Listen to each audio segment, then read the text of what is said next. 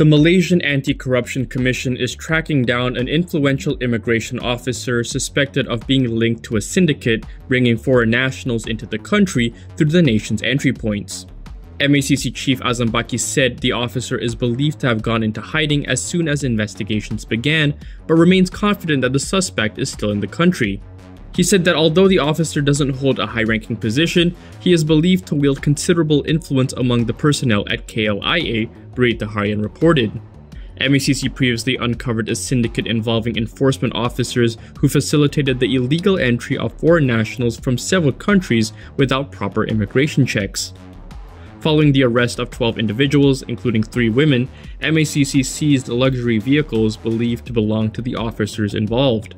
The anti-graft agency will summon 46 more people for questioning as part of its ongoing investigation.